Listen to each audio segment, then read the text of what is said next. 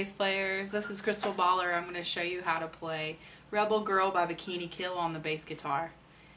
If you're playing with a pick, keep in mind to use those down-up strums with the pick and don't just get in the habit of strumming all the time down. Now, you're more than welcome to play this song with your fingers, which is my personal preference, but to each his own. Let's get started. So we're going to shift our hands to the 6th fret of the E string. So that's 1, 2, 3, 4, 5, 6. You're going to play this first part of the song with your ring finger and your middle finger on the 6th fret of the E string, also called a B flat. You're going to strum this, or pluck it, however you want to say it, in a count of 8 for the first measure. So that's 1, 2, 3, 4, 5, 6, 7, 8. The second measure is going to be 5 counts on the 6, or the B flat, and then we're going to shift for the last 3 counts to the 4 on the E string and A flat. 1, 2, 3, 4. You're going to use your pointer finger for this one. So it's going to go 1, 2, 3, 4, 5, 6, 7, 8. Then it starts over.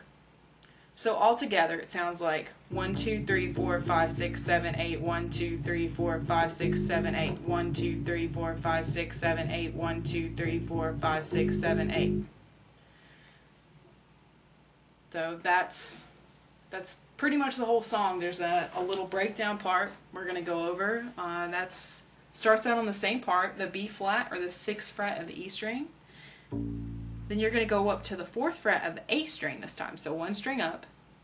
Then back to where we started, the B flat, the 6th fret on the E string.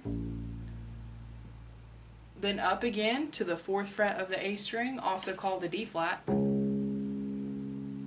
So that's that first measure. Now the second measure is twice on the B flat, then up to your D flat, then we go up again, but we're on the same string, to the 6th fret of the A string or an E flat. So the first part of the measure sounds like this. The second part of the measure sounds like this.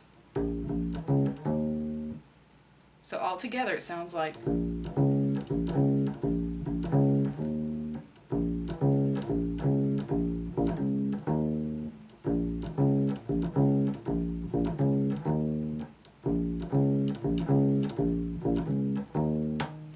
That's it. That's the whole song. And then we shift back to our original.